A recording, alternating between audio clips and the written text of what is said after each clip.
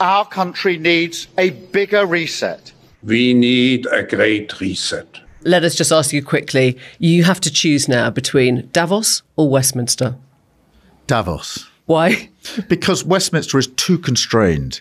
And, you know, it's closed and we're not having meaning. Once you get out of Westminster, whether it's Davos or anywhere else, you actually engage with people that you can see working with in the future. Westminster is just a tribal shouting place. Are you surprised that your Prime Minister didn't show up to Davos?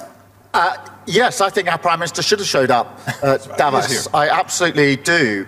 And one of the things that's been, impressed on me since I've been here is the absence of the United Kingdom. And that's why it's really important that I'm here and that our Shadow Chancellor Rachel Reeves is here as a statement of intent that should there be a change of government, and I hope there will be, the United Kingdom will play its part on the global stage in a way I think it probably hasn't in recent years. What we are very proud of now, the young generation, like Prime Minister Trudeau, President of Argentina and so on, so that we penetrate the cabinets. My government will serve you.